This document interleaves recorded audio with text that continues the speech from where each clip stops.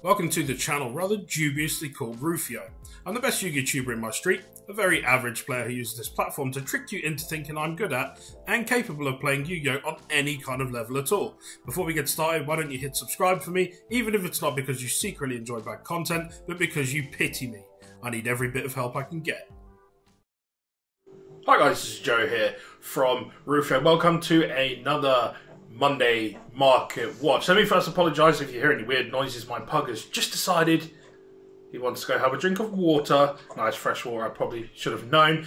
He usually likes to sit there and lick his bollocks and all kinds of stuff as well, so don't be surprised if you hear any weird noises. If you do, this is what I have to put up with. The poor fucking bastard can barely breathe anyway, but there we go. Anyway, let's get on with it, shall we? So, I wanted to take a look at the market and see how things have changed. Of course, we are focused on the EU, UK market here, so we should note that before we go ahead. You'll see some price up above. But I wanted to see how the reveal for Toon Chaos, which I took part in, if you didn't already, so you can go check out that video. I'll put a link on the screen somewhere for you to click if you want to check that out later on. I was part of the reveal for that, and I wanted to see what kind of impact that has had on the market here in Europe. We're going to take a look at some tunes. We're going to take a look at some of the Noble Knight support, including the Infernoble Knight stuff and the effect that that has on these things, as well as some of the other good print stuff from like ETCO, DUOV, all that kind of stuff from more recently, and a handful of cards that I wanted to take a look at just in general and see how the market is changing. There are a few cards that we're going to cover here today that are spiking hugely. You're going to see what they are just now, but we're not going to mess around anymore. We're going to get stuck right into the video. So if you do see me looking down during the video, I am just looking at my laptop screen, which is right in front of me. I'll try and make plenty of eye contact so that you feel a bit involved in what we're doing here. But we're going to start off with Toon Kingdom. It's got a couple of different prints going on, so I'm going to take a look at what those are doing. There is one that is considerably more expensive than the other, but neither of these are particularly cheap. People have kind of hoped that what we were going to see was a reprint of Toon Kingdom in this new set, and that isn't, unfortunately, what has happened. Now, I do believe we may get another re-release coming up. I don't know whether this is confirmed, but there's certainly a lot of belief that we may get it in some of the Legendary Duelist decks or what have you. But for now, people are wanting this card. People are a bit excited about playing their tunes, and we're seeing that reflected in the price. So starting off with Toon Kingdom from Dragons of Legend, the kind of overall trend has shut up quite a bit. The 30-day average is €23. If you want something in good condition, first edition and in English, you are looking at a minimum of €49.99. Call it €55 by the time you tack on your shipping and all of that kind of stuff. So this is a card that has absolutely rocketed. People were banking on this being in the new set, potentially didn't pick these up when they were considerably cheaper. They're now 22 plus euros more than they were before, and you're being punished for the price there. There was always a possibility that this would happen. These are the kind of things you want to try and preempt, but there's always a risk whenever you go into something that there's no guarantee that there's a reprint of in a new set. Ancient Millennium version. This is again another one of those sets that just wasn't opened. It is one of those weird ones. We always get those Legendary Duelist sets that they don't sell an awful lot. There's always one or two cards that are absolutely just huge in there. You get that one print. Now, it is worth noting that we are going to get a reprint of this particular set, if I'm not mistaken, in these new Legendary Duelist boxes. It's still a few months away, if I remember rightly. You feel free to correct me on that one. And we're seeing that a little bit in the price, but it is still a solid more or less €15 to pick up a single copy of a rare of Toon Kingdom. So if you want to play the deck, it's certainly not a cheap way to go. This is always the case with these kind of cult classic decks. We see it with Dark Magician, we see it with Red Eyes, we see it with Blue Eyes. There's always that one or two cards that are going to cost you a little bit, and that is the price you pay to play these more casual-based decks that people just want to be able to take to locals or play against their friends with, and stuff that kind of stands the test of time as just a tried and tested fun way to play. Now, this is big numbers anyway. This is one that you kind of expect to be expensive. Toon Table and Condense, Tournament Pack 6 version. So the price trend was around €65. These have been completely bought out at that kind of level. We are now looking €180 for something in near mint in English. That is the cheapest available. Even more expensive as you go further along. Now, there obviously have been other prints of this, but this is definitely the value one. It's worth noting that I'm not covering anything that's worth less than like €1 on here. There's not really any point. That's penny stock stuff that you should really be able to get easy access to. What I do want to look at is the really cool rarity stuff that you're going to want to hold on to or potentially pick up in case it skyrockets, and then you can either turn that over or just save yourself some money along the way. Next up, we're looking at the Shonen Jump version of Toon Dark Magician Girl. The price on this has been yo-yoing all over the place. That is usually the case with cards of this age. So we're looking at €6 for the cheapest, and then it gradually goes up from there. The price trend is €8, so that indicates at the moment there are some that are a little bit cheaper on there. That doesn't necessarily mean that the overall price is going to come down, though. I expect actually that this kind of stuff will probably go up slightly again over time, where people start picking them up just because they want to have the options for the deck and that kind of fun stuff that people like to do, I guess. So expect this one to go up slightly. I don't think this is a bad price if you are someone that is looking to pick this up. €6 a pop might not actually be a bad investment. Next up, we're looking at the notorious Magic Ruler copy of Blue Eyes Toon Dragon. We have seen this at extortionate prices. At the moment, you can get it in good condition for around €29, and that's unlimited. But let's go ahead and take a look at something a little bit further down. Now, bear in mind, again, these are all English. This is something that I stick to because it's, well, I guess it's the most universally used language of card. Okay, so for something in near mint in Unlim, you're looking at €52 at a minimum. If you want a first ed in good condition with bent edges, that is €60. And if you want to go for a first in good condition, you are looking at a minimum of €75. Let's go ahead and see if they've got a near mint first edition and see what the price is on that. Okay, so the cheapest one for a Euro print is €130. This is a well-known collector's card. This is one of those ones that's just always had really good value for the longest possible time. So, again, just expect this probably to continue to go up if they are in particularly good condition. Although, if you want just ones that are playable, that is possible to do on a much, much smaller budget. And next up, we're looking at the elusive Toon Cannon Soldier from Tournament Pack 6. Again, another one of these out-of-the-park cards for price. €150 is the cheapest in near mint that you can get. The rest are listed at €200 a pop. These have completely gone in English off the market in anything but in a good condition. Not really a surprise. They are particularly rare on the whole anyway. And that's what you see in the price. So next up, I wanted to take a look at some of the cards that could potentially be used in support of Noble Knights. Obviously, we've had the Infernoble Knight stuff get released, at least a small part of it in Toon Chaos is going to be coming out, and then we can expect more in Rise of the Duelist and everywhere in between. There is a little bit of hype around this deck. It's making one of those decks that people really enjoy looking at. It's got really nice artwork. Everyone enjoys the lore behind it all. You know, just they're sort of based on rich stories and old poetry and all that kind of stuff across the board. And people just love it. It's one of those decks. It's unfortunate that most of it was printed in platinum in the first place, which nobody likes. So to see some of this stuff getting nicer rarities coming out is something that is desirable. Now, you can go ahead and get the Extreme Force version of Isolde for as cheap as €2.50 if you don't mind it being unlim. If you do want to go for first edition, they're €3.50. We have had another print of this, and it wouldn't surprise me if we've got another one along the way. This is probably not a bad punt. I would expect that at some point we'll get a nice rarity bump for this. But for now, as an Ultra for the original print, €3.50 a pop is really not so bad. It's always going to be semi-usable as well. Being a generic warrior support, of course, it has the benefit of having additional ability when used in Noble Knight decks.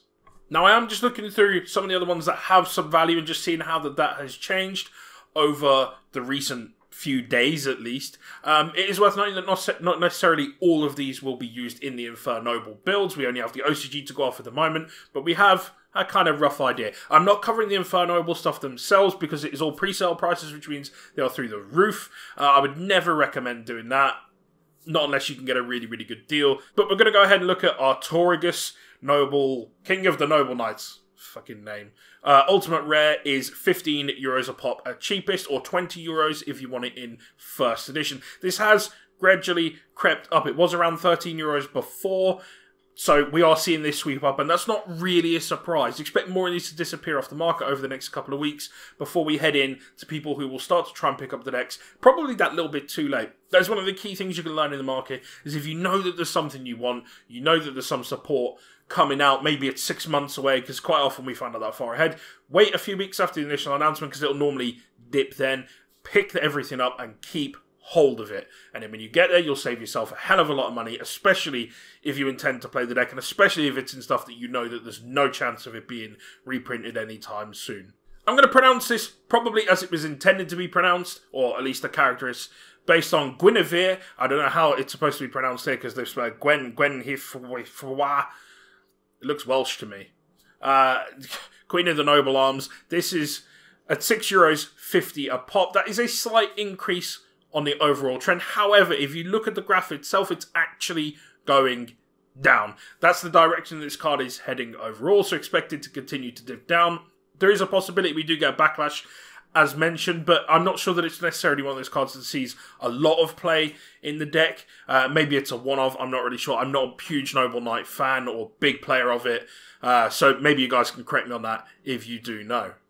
We've got some other Noble Knight guys in Madrout, I don't know how it's supposed to be pronounced, but €9 for the cheapest in good condition, and that only goes up from there. This is a secret rare, so that is not really a surprise that we're seeing that in the price.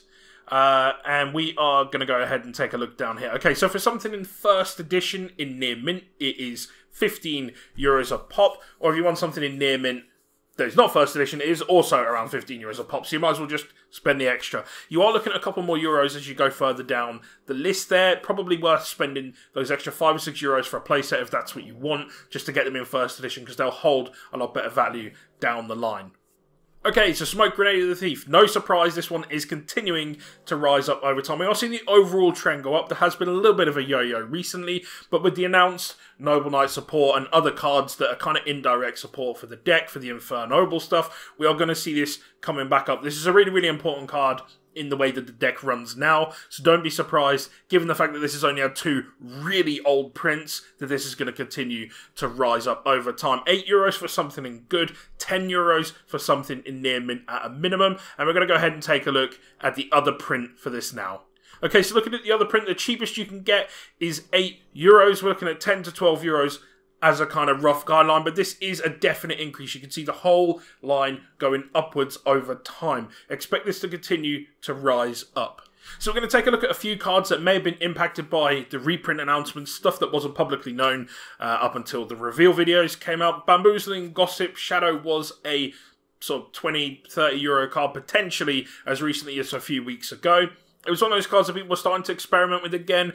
It always has a risk of being a played card. I actually thought that this was going to get banned when we had the whole, what was his name? Rongo Bongo fucking combo shit going on. That stuff. When he got killed off, I thought we actually might see this go, because I felt like it had a potential to be problematic down the line. It is starting to see a little bit of play again, but it's not really doing anything too crazy. But because people are playing it, of course, we're seeing that in the price. However, as you can see here, a clear trend down as soon as people found out that this was coming out. Nosedive. Not really a surprise at all, to be honest with you. This may actually be worth picking up in a nicer print before the price goes up again, because naturally what happens with these things, people go ahead and get the cheap copies, or they sell off all the secrets really, really cheap, or the nicer prints at least really, really cheap. And then people will pick them up and hold them, and then a few weeks later, a few months later, when people want to play it in the good rarity now, the price goes up because the demand goes up and the supply is choked out. People need those rarity bumps. They can't be playing the bad rarities at regionals. So I was very interested in taking a look at Chaos Emperor Dragon, the Jump version of this. Of course, this has actually pretty much held its value. It stayed more or less the same. I guess this is technically the highest print of the errata version of this card. It's basically unplayable, but it's got one of them, it's got something about it, hasn't it? It's probably the most feared card ever printed in the TCG, certainly up there in terms of how insane it was at the time, how insane it would still be if it wasn't having the errata in place. People will want to play this just for a bit of fun, a bit of nostalgia. The prices remained pretty solid, something I didn't actually expect to see. I thought maybe we'd see it come down a little with the lower rarity print coming out, but people are fans of the card and it's holding in the price. I wanted to take a look at Pot of Extravagance, and it's pretty clear which direction this is trending in. It is a must own card. It is a staple. It's one of those cards that's always going to have some good value. At the moment, €40 for the cheapest Unlim, €45 for the cheapest first edition. It's actually probably worth spending the little bit extra if you want something a really nice rarity. I do think that they'll probably end up settling a little bit lower than they are now, so maybe, I guess, wait a little bit longer until the print's out. But we may see some yo-yoing along the lines as people try and pick up better rarities. In the near future, they'll get the low rarity one they want to bump up, that kind of thing. And then we may see it settle a little bit over time. Something maybe to hold out on, I don't really know. But if you want to keep the original rarities, it probably wouldn't be a bad thing to hold on to. The amount of value that these are going to go down isn't going to be significant. Let's be real about that. I think at the lowest, you're probably going to be looking around €30, €35 for something in first edition. And the Unlims could go down to about 20, I guess, based on how the other pots have performed over time. And we're looking at some of the new print stuff now. So we've got Animadorned Archosaur, another one I'd like to keep an eye on. This has gradually come down a little bit since its initial release. It is worth noting that in Europe we've had ETCO for a few weeks now, whereas I believe in the US it's actually only just dropped in the last week or two. So we are slowly seeing those prices come down. Not super quick or anything like that. We are seeing some big movers. We'll get to those in a minute. But Animadorned Archosaur sat around the €25 to €30 mark, which is what it was a few weeks ago. It's one of those cards that, again, people are playing as like a one-of. Some people like the whole stuffing 3 in there and just getting to pill or searching out relevant targets. Personally, I only play 1, and 1 is perfectly sufficient for most people's builds. And as a result, the demand and the supply is kind of off kilter, and they are plenty accessible. Next, we'll take a look at Accesscode Talker, another card that is just rocketing through the goddamn roof. Lots of people likening this to the modern version of Dark Armed Dragon. That's a big claim to fame. We're talking about a tier 0 deck once upon a time. But Accesscode Talker is a very, very powerful boss monster. In a lot of ways, it has Powercrab Boral Sword as people's go-to link for Beat Stick. Performs slightly different duties, but Accesscode Talker is a really strong option. You can set it up quite well and protect it. You are flat out ruining your opponent. It becomes massive. It can pop cards. It's super easy to make. What's not to like? And we're seeing that in the price range. I think this will be a must-have card going into your extra deck. Something that you probably want to pick up sooner rather than later. To my knowledge, there is difficulty getting ETCO in Europe at the moment. That may be wrong information that I've been given, but that may be part of the reason why the price is going up so fast. Next, looking at Ghost Mourner and Moonlit Chiller. Much like the other hand traps, I did put some money on this, at least mentally, on this going up. This was one that I fully expected to go up. It was very, very cheap for a while, and I expected it to see some, at least, experimentation. It is a hand trap. There's always going to be a chance that it gets played, and much like the others, I think it'll have its formats where it's really relevant and really not so relevant, as we see all the time, and the price will yo-yo accordingly. At the moment, though, the overall trend is continuing up. We're looking probably around €30 a pop before long as a pretty standard. You can get them as cheap as 25 at the moment. Now might not be a bad time to punt on them. Garden Rose Maiden, one that I've been tracking for a few weeks, continues its upward trajectory. We are seeing it go a little bit like this while it's getting towards the top. Is it plateauing? Who knows? We'll see over the coming weeks. We may cover it again. About €8 to €10 is the going rate. We have seen it price trend at closer to 12 overall, so that may be an indicator that it is starting to plateau. It's one of those cards that's really, really good to have. It's got a really, really good ability. It goes really well into some combo variants. And I think it is one of those cards that we're going to continue to see experimented with, at least in a small amount. It's also worth noting that, again, it's only had the one print. I don't know whether this is being reprinted in the new set that we were talking about, those little collection boxes. If it's not, that may push the price even further up over time. Next, I wanted to look at some of the combo shenanigan cards, at least continue on that line of thought. Lincross is continuing to plummet down. I did not see this coming. Me personally, I thought we were going to maybe see it start to scoop back up. That may be the case once competitive play resumes, but I don't think it's actually a particularly hard card to pull necessarily in the boxes. But it's one that everyone needs a copy of, and maybe that's why the price is sort of a medium point. Around that €13 mark is the cheapest you can get it. I probably would advise punting on this. Even if it does go down a little bit, I do honestly think that this will go up again at some point, probably back up towards the 20 mark once physical play resumes. If you can't get hold of packs to try and pull it yourself, if that's what you're into, then definitely go ahead and look at this card. Mecha Phantom Beast Auroradon, super cheap. This is like penny stock stuff at the moment. It's super relevant at the moment. It is a token generator, and I think as long as O-Line is in the game, this is going to be somewhat usable. That's the problem, though, is that the crutch is on O-Line, which, although it is getting a reprint soon, so it probably won't get hit just yet. When it does get hit, this card probably won't really see the same level of play that it is at the moment. It is a generic, or at least semi-generic, token generator, so that is something that will have some viability going forward, but that's probably what's stopping it from going up quite a significant chunk, is that crutch on a card that is likely to get hit on the list. Next, we're looking at Halka Fibrax, or Needle Fiber, as most people prefer to call it. The big shenanigan card at the moment. The actual overall price, again, is just gradually coming down. We're around the €19 mark at the moment.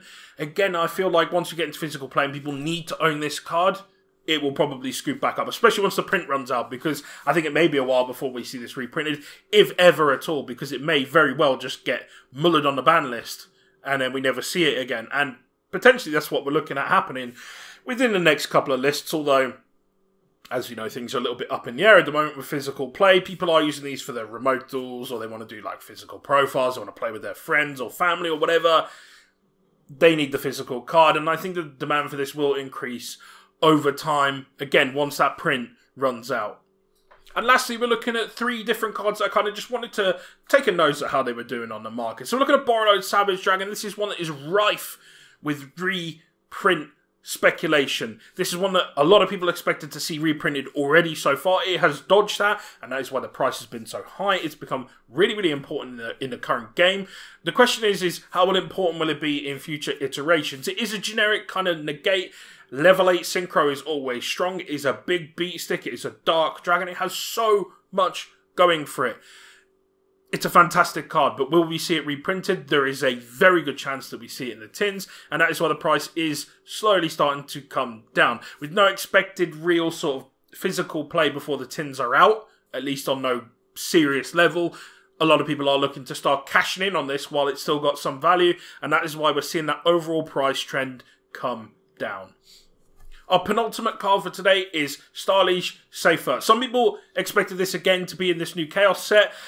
Doesn't really surprise me that it wasn't. It was only fairly recently printed. €21 a pop is actually not too bad. We've seen it go as high as 25, but it doesn't seem to go much below that. It's one of those cards that's always got some generic viability. I actually expect once this new set comes out that this may go up, because people may kind of mess around with some Chaos builds, in particular with dragons, as is quite common to do so. Just a really, really cool card. It's still only got the 1 print, so don't be surprised if this goes up again. The fact that you can get them from around 21, €22 a pop isn't too bad, and I don't think it's too big a risk to potentially pick up. It may be a while before we see this get reprinted. And our last card for the day, this was a tip-off from Grandpa. If you know, you know. If you don't ask the question. So he pointed out that these were selling like hotcakes, so if you don't have them, now may be a good time to start picking them up, because when are we going to see them? I guess in the tins potentially, but people want these. They want them now, and they want their Shonen Jump versions, which will hold nice value over time. You can get them as cheap as €10. They are trending up towards the €13, €14 mark on the whole. Not a bad card. It's actually got some really cool viability. It's a nice, fun one to play with. Should you pick up your copies? Well, if you want the better print, the one that will hold value over time, this is probably the one to go for. So that is it for today's Market Watch. Thank you very much for joining me here. If you haven't already, you should definitely consider hitting subscribe. In the future, if you'd like to see me cover any specific cards, maybe a whole archetype, whatever, then go ahead and drop it down in the comments. Let me know. I'm easy enough to find on, in particular, Facebook, but social media in general, very, very easy to get hold of. So if there's anything you want me to cover at all, do let me know through there. I also do a bunch of other stuff, not just market watches, like deck profiles, combo videos, crash courses to teach you the basics of how to play decks. They're fairly popular at the moment, and a whole bunch of other stuff. So if there's anything that you want me to cover, anything that you want me to do, I'm always open to suggestions. Thank you very much again for checking in, guys, and I will see you in the next one. Thank you for watching. Hopefully you've enjoyed the garbage content I put together for you enough to hit subscribe, and maybe even drop a thumbs up and a comment. Before you go, be sure to check out the links in the description to help support the people who are making this channel a possibility. Thanks again for checking in, and I'll see you in the next one.